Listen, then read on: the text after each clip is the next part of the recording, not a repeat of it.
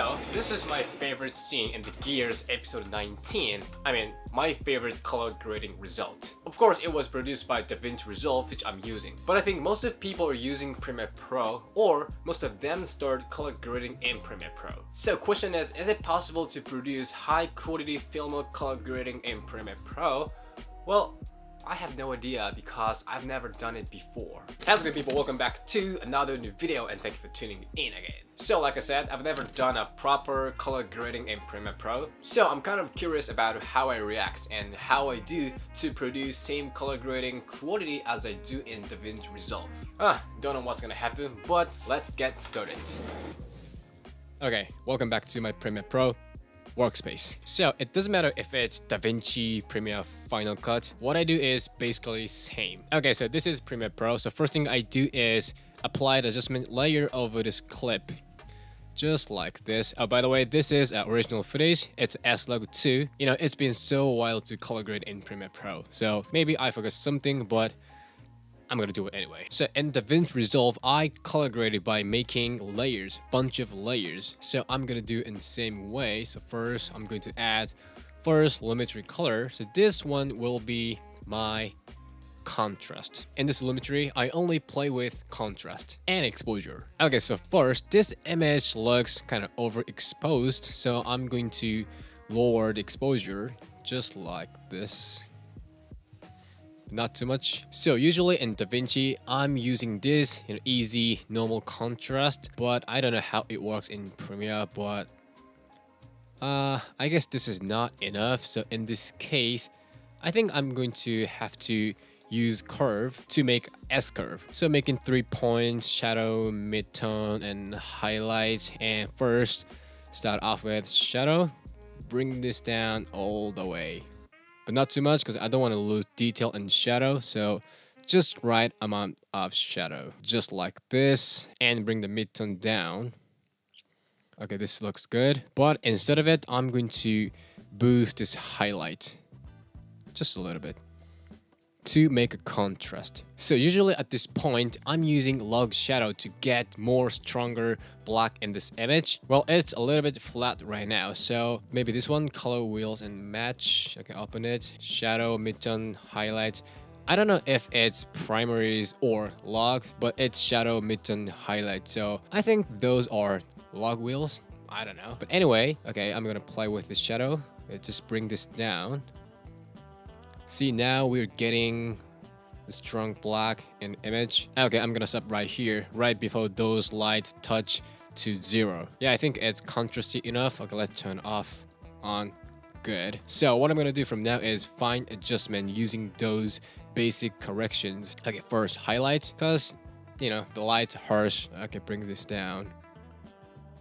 At this point, I ignore the skin tone. You know, I'm looking at this whole image. I'm not focusing on just one thing. I have to be equal to them. Okay, I want a little bit more details in shadow, so I'm going to bring this up just tiny, a little bit. Good, and gain contrast a little bit more. Looks good. Okay, I'm gonna stop right here. Okay, before, after, before, after. Looks pretty good. Okay, next moving to saturation. Again, I'm going to add another lumetri color right here. And this one will be the saturation. And a little bit of color grading. Okay, so I think this one will be easy. So first, gain saturation. Just turn this up.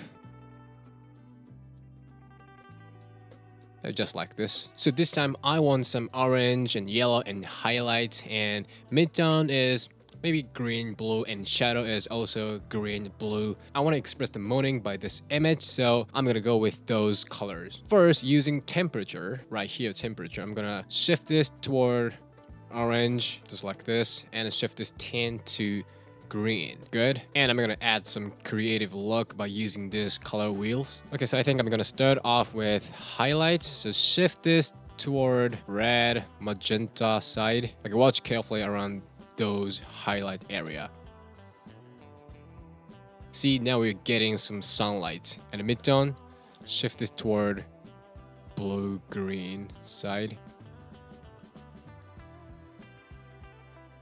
good. And shadow, also green side. But now I think it's very cinematic. Look at those shadow areas and this highlight area. The colors look very 3D at this point. Very good. But the skin looks so weird. Don't worry, I'm gonna fix this later. Okay, so one thing I don't like about this image is those yellows, some plastic water tank, I guess. It's too much. I don't like this yellow. So I'm gonna play with this hue versus saturation. So I'm gonna make a point around the yellow and bring this down.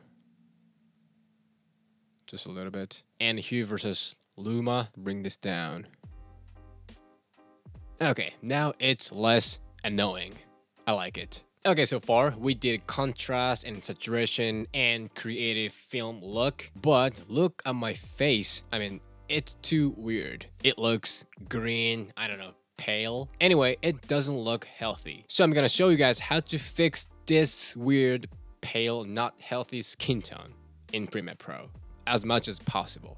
So again, I'm going to add another lumetri color right here. So I'm gonna select only skin tone and edit it. The HSL secondary, this one. So probably I should use this set color, this tool, this one. And I guess I'm going to select my forehead. This will work. And mask. So this is luminance, luma, saturation, and hue. So we're gonna play around with those three. So just like this, moving those around to select what I want. So basically those gray area is what you don't select. So I'm trying to fill those stuffs I don't need with this gray, except my face and hand and a little bit of my legs and 2 fingers. Okay, this is harder than I expected. It's not working as I wish. Okay, I think this is what I can do about this HSL secondary. So I'm going to blur this out. Just like this. You know, blend those together and mask off. So right now, whatever you do applies only to skin tone. I mean, the place where I selected. Okay, so from now I'm going to use those wheels, shadow, midtone, highlights, and fix my skin tone to healthy, humans, red, kind of yellow, a little bit of magenta, very good skin tone. All right. Okay, I'm using only midtones and highlights. So start off with highlights. Okay, shift this to magenta side a little bit. See, it's already looking good. Before, after, before, after. And midtone to orange. How does it look? Look at this. Look at this. Before, it's so green. I mean, it's like a zombie face skin tone. But after, it's human. The proper human. Very good. Okay, I'm gonna stop right here. I don't want to mess around with this. So next, I'm going to give it some dramatic feel by using vignette. So again, add another lumetri color right here and using this rectangle mask and shape it like this. So the actual sunlight is coming from this direction to, this direction, right to left. So I'm going to make this area and this area dark and emphasize this sunlight by using this mask, just like this, and invert. So now whatever you do applies only this area and this area, which you didn't select. And feather this out. And going to curve and make a point at the middle and bring this down. So right now, those areas which I didn't select are getting darker and darker, and this image is getting mood. Before, after, before, after. Okay, so last thing I'm gonna do is a gang mask, but this is for only my face. So add another lumetri color. So this one will be a spot. Okay, this is pretty easy. Again, select this rectangle mask, but this time cover my face with this mask. Good. And feather this out again. Okay, and go to curve, make a point at the middle, and bring this up. So now my face is getting extra light.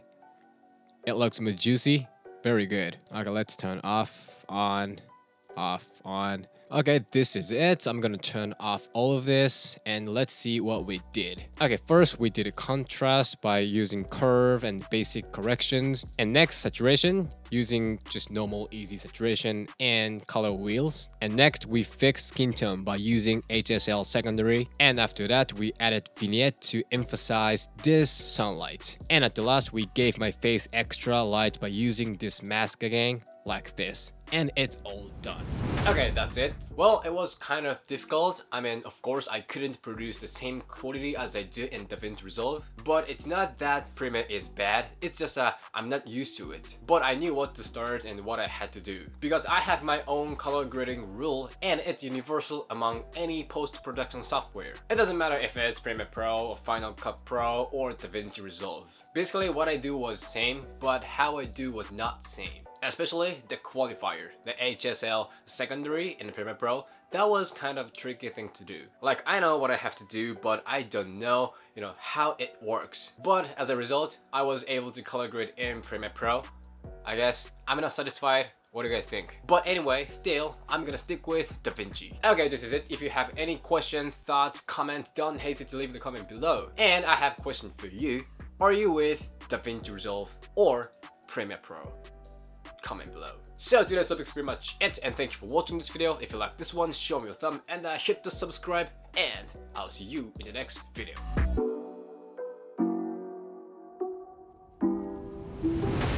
If I have to choose one of them, that will be